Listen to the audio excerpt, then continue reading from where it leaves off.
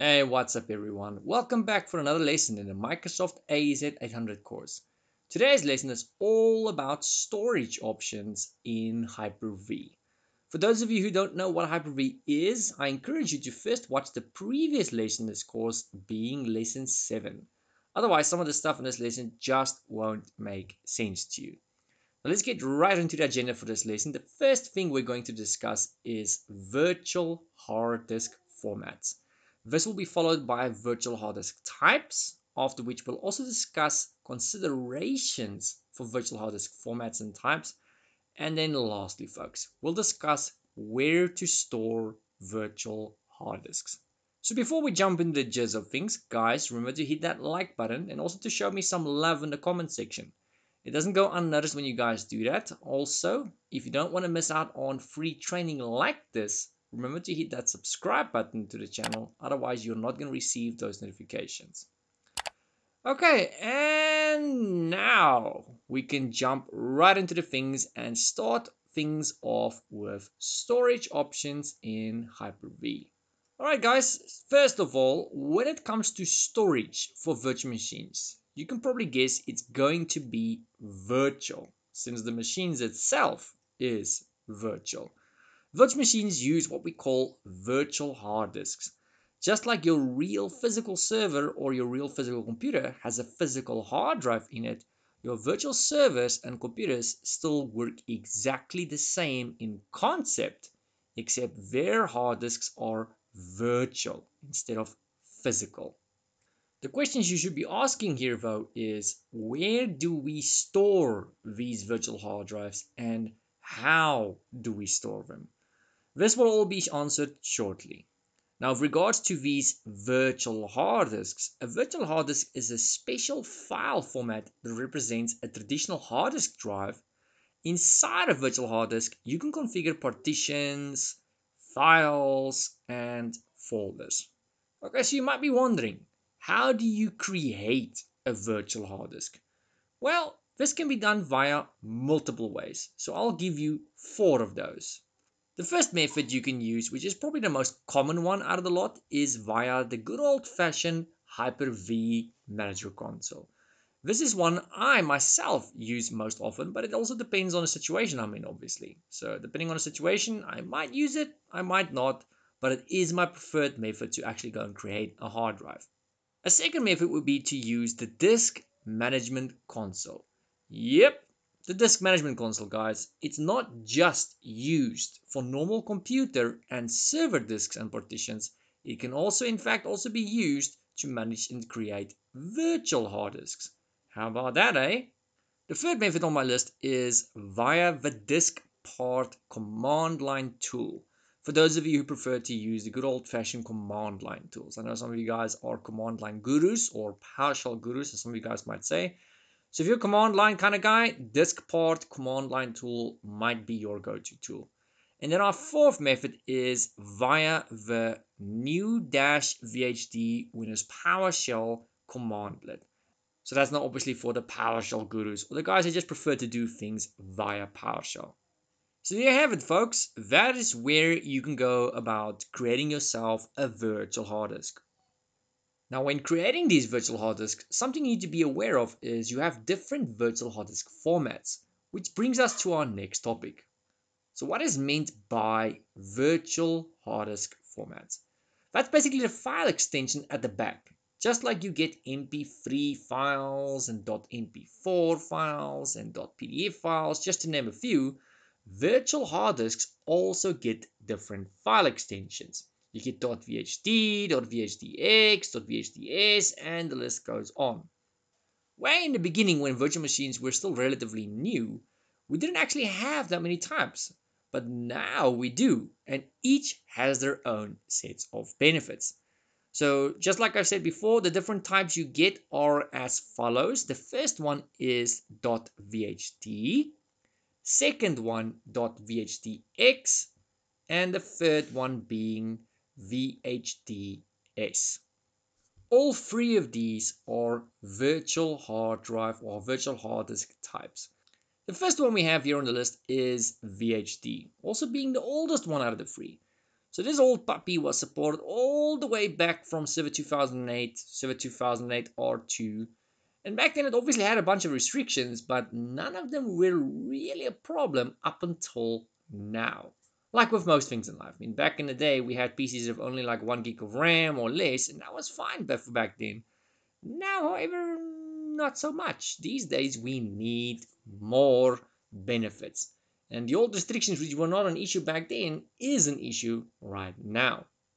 So like I said, it's kind of like comparing an old computer from the 10, 20 years ago to today's computers.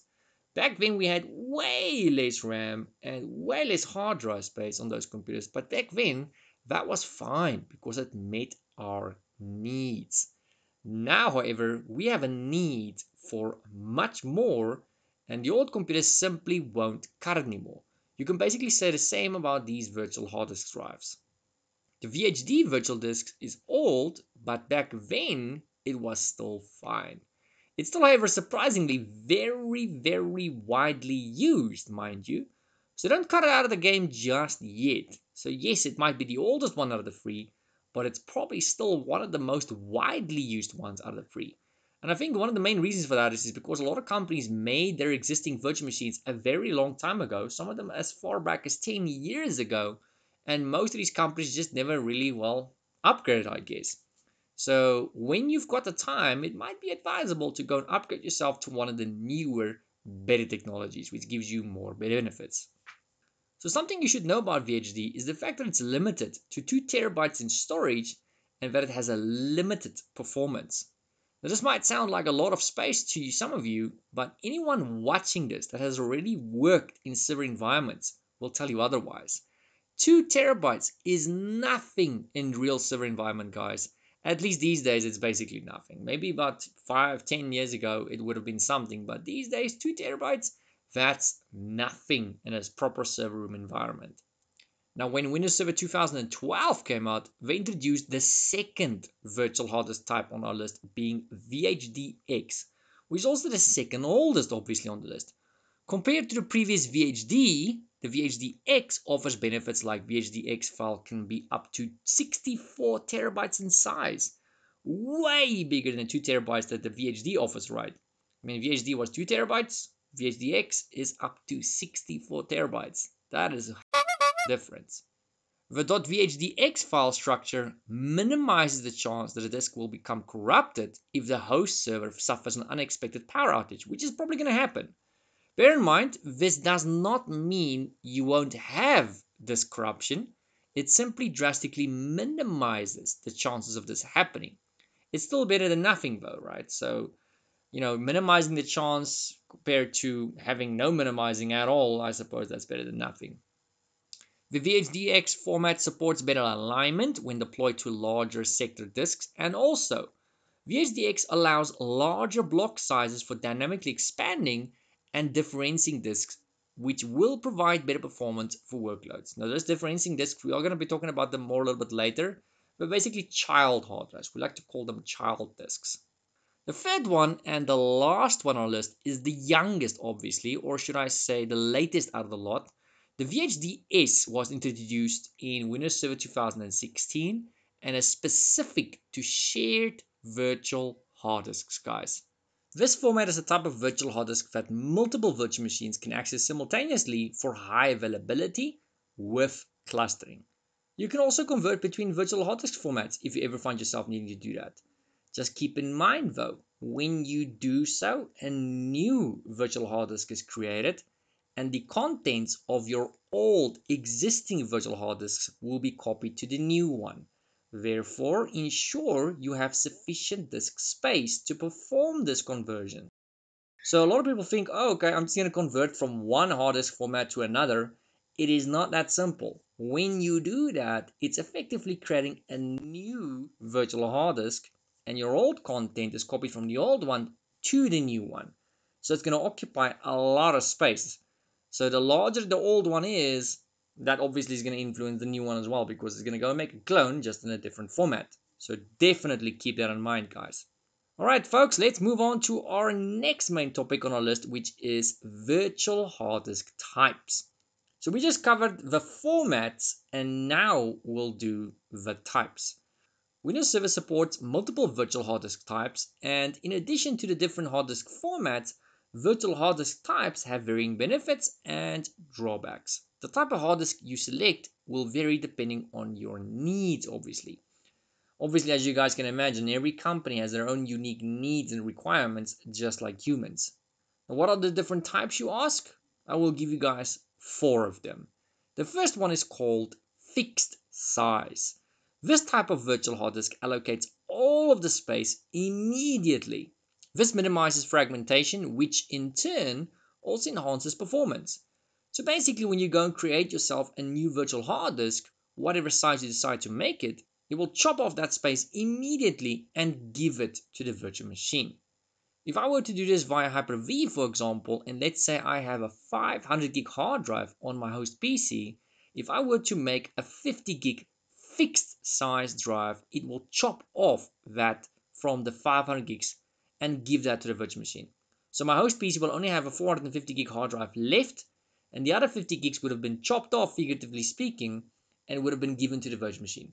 It's going to remain inaccessible to the host machine for the most part until one day you go and delete that, I suppose. The second one up on the list is dynamically expanding. This type of virtual hard disk allocates space as required, which is more efficient because there is no blank space in a virtual hard disk. If the virtual hard disk is .vhdx formatted and dynamically expanding, then it also dynamically shrinks when you remove data. How about them apples? Dynamically shrinking does not happen while the virtual machine is running though. It occurs automatically when the virtual machine is shut down. So if you don't shut down the machine, it's not going to shrink if you ended up deleting data. You're going to have to shut that machine down to actually see the results. The third one on the list is pass-through.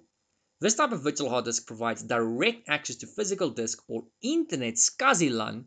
In some cases, this offers better performance than storing data in a .vhd or .vhdx formatted virtual hard disk. And then the fourth one and the last one on our list is differencing. This type of dynamically expanding virtual hard disk stores data that has changed when compared to a parent disk. Differencing disks are typically used to reduce data storage requirements. For example, in a classroom, you could have 10 differencing disks based on the same parent disk that contains a system prepped image of Windows Server 2019. You could use these 10 different differencing disks to create 10 different virtual machines. So it's one parent disk and 10 different differencing virtual machines. So you can have basically 10 virtual machines, and instead of occupying the space of 10 traditional virtual machines, it's going to occupy drastically a lot less space, guys. So if you find yourself in a situation like that, then maybe you should go and look at this solution. Okay, folks, so now that we have a better idea what virtual hard disk types are, let's have a look at some considerations for virtual hard disk formats and types. The first thing you want to keep in mind with these disks is, unless you're creating virtual hard disks that must be accessed on Windows Server 2008 or Windows Server 2008 R2, you should preferably go and use VHDX formatted virtual hard disks, which is newer and better, not the VHD, unless you have no choice in the matter, I suppose. Something else to be mindful of with these disks is, in the past, only fixed size virtual hard disks were suitable for production. However, for VHDX formatted virtual hard disks, dynamically expanding virtual hard disks offer almost the same level of performance and are supported for production workloads. How about that? Dynamically expanding virtual hard disks show the free space available based on the maximum size specified for the virtual hard disk, rather than the actual physical space available. It is possible, though, to actually physically run out of disk space on a Hyper-V host when dynamically expanding virtual hard disks show free space available. With virtual hard disks, you can link multiple differencing disks, but as the number of linked disks increases, unfortunately, the performance tends to decrease as well. Some other things you folks might encounter one day is, if you find yourself needing to modify a parent virtual hard disk, just be aware the differencing disk will no longer be valid. This might catch some of you by surprise if you're doing this for the first time and cause a bit of confusion. The last thing on my list here to be mindful of is, if you ever end up moving a parent virtual hard disk, you will need to relink it with the differencing disk. So if there's 10 differencing disks, you're going to have to go and relink all 10 of them. If there's 20 of them, you're going to have to go and relink all 20 of those differencing disks. Those child disks is what we call them. A lot of people actually call this just a child disk instead of calling it the differencing disk because it's just easier that way. So when you move the parent disks, the disks don't know where the other one is anymore. So you're basically going to go and have to reestablish the link. Sounds complicated, but actually it is pretty easy to go and do. I just normally do it via the good old-fashioned Hyper-V Manager console. So if you were to go and open Hyper-V, on the right-hand menu, way on the right, is normally somewhere in the middle, you'll see an option that says Inspect Disk. When you choose that, just choose your child disk that you want to go and inspect. There might be one, there might be 10 of them, there might be 20 of them. Choose one of those child disks because it's probably going to be corrupt now because it doesn't know where mommy or where daddy is. Choose the child disk or differentiating disk, whatever you want to go and call that, and you follow the little wizard. Just click next, next, next. It will allow you to inspect the disk, and you'll also see it's going to give you an error of some kind because it doesn't know where the parent is. And at the same time, somewhere along the line, it's going to show you exactly what the name is of the parent hard drive is looking for. And at that point in time, they also give you like a little browse button that you can actually go and click on. And should you go and click on the browse button, it allows you to browse your PC so you can go and browse wherever this new parent drive might be. You just drive to the new browse to the new drive. You just browse to the new location, you click on the parent hard drive, and there you go. You're back on your way. So from that point forward, if you start that virtual machine, or if you were to go and mount that differentiating disk, you're going to see it's actually going to work. Okay, so with that said, let's talk a little bit about where do we actually store virtual hard disks. A key factor when provisioning virtual machines is to ensure correct placement of virtual hard disks. Virtual hard disk performance can affect virtual machine performance drastically. So if you're going to go and place your hard drives in the wrong place, or if you're going to manage them wrong, your virtual machine in turn will also get influenced by this. Servers that otherwise are well provisioned with RAM, processor capacity, can still experience poor performance if the storage system is overwhelmed. So yeah, you can store virtual hard disks on local disks, which is actually usually where I go and do it in my personal capacity. You can also go and put them on a SAN, in other words, a storage area network, or good old-fashioned SMB 3.0 file shares. Here's a few factors to consider when you plan the location of virtual hard disk files. The first of which is high performance connection to storage. You can locate virtual hard disk files on local or remote storage. When you locate them on remote storage, you need to ensure that there is adequate bandwidth and minimal latency between the host and the remote storage. Slow network connections to storage or connections where there is latency obviously result in poor virtual machine performance. Redundant storage is also a factor to consider. The volume on which the virtual hard disk files are stored should be fault tolerant. This is regardless of whether the virtual hard disk is stored on a local disk or remote SAN, potato, it does not matter. You need to make sure it's fault tolerant. So in the event of something failing, nothing should be offline. I think that's a golden rule in IT, so you guys should probably know that already. It is common for hard disks to fail, therefore, virtual machine and Hyper-V host should remain in operation after a disk fails. Obvious, right? Replacing failed disks should not affect the operation of Hyper-V, host, or virtual machines. We also have high performance. The storage device on which you store virtual hard disk files should have excellent input-output characteristics. Many enterprises use hybrid solid-state drives in RAID 1 and RAID 0 arrays to achieve maximum performance and redundancy. So as you guys might remember, RAID 0 is more for performance and RAID 1 is more for redundancy. Multiple virtual machines that are running simultaneously on the same storage can place tremendous input and output burden on disk subsystems. And in case you guys don't know, input output is normally referred to as I/O or I/O. So I/O is normally input output, just in case you guys don't know. Anyway, so therefore you must ensure that you can choose high performance storage. If you do not, virtual machine performance will unfortunately suffer underneath that. Lastly, guys, something else very important is adequate growth space. So if you have configured virtual hard disks to grow automatically, which is what a lot of us go and do, ensure there is enough space into which the files can actually grow. So you need to plan for future growth is what we say. In addition, carefully monitor growth so that you are not surprised when a virtual hard disk fills the volume that you allocated to the host did. Keeping your finger on things and properly planning is key here. Well, folks, I hope you learned something in this lesson of the Microsoft AZ-800 course. If you did, remember to hit that like button. And also remember to hit that subscribe button for more free training content like this. If you guys feel like you want to support me or my channel, you can also go and find that details in the video description down below. I do have a PayPal, I do have a Patreon. And like usual, guys, stay tuned for the next lesson. Stay frosty. If you love me, let me know.